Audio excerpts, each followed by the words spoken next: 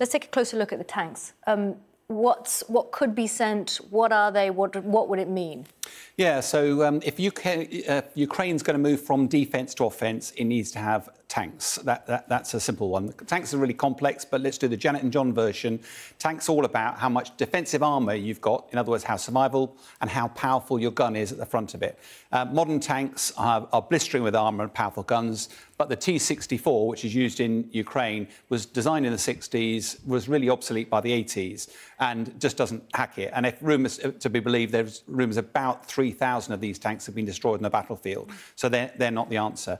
The sort of tanks that are being considered at the moment, if we go through it in a sort of top trumps way, Challenger 2 from the UK, entered service in the 90s. I think we've got a picture of it in a moment, Challenger 2. It's got chopper armour, it's got a rifle barrel, so it's very, very capable modern tank. The downside, it's got bespoke ammunition, and the factory that makes it, I understand, is closed down at the moment. There's also very limited numbers of these available, and therefore the offer that the UK's made is only 5% of the number that President Zelensky wants. And Zelensky probably wants one mark of tank, not just loads of different ones. If we look at the Abrams, which is the American model, this entered service in the 1980s. Again, it's got chopper armour, very powerful. There's over 9,000 of these been made over the years, so there's plenty available there. Downside is it's ruthless with fuel. It gets through fuel very quickly. Any tank is less than 1 mile a gallon, but this is 50% worse than any of the modern tanks on the battlefield. And also, getting the time taken to get these tanks from America in, and then the training, it's quite complicated.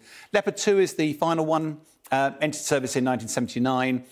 There are over 2,000 of these in service with over 13 different countries. So it does meet the numbers game.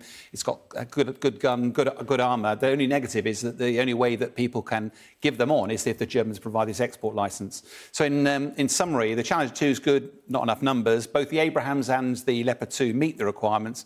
Almost certainly the politics behind this is if America was to provide the Abrams tank, then it's providing the one bit of offensive capability to Ukraine that's going to be fighting Russia. And that starts to play to the Russian agenda if this is a battle between America and Russia. Whereas if the Leopard 2 was to put into theatre, it becomes more coherent with the European support for the Ukrainian position. OK. Lloyd Austin, talking in Germany, has said that this is a decisive moment. Ukraine has asked for 300 tanks. If they're given to them, would that be a turning point for the war, do you think?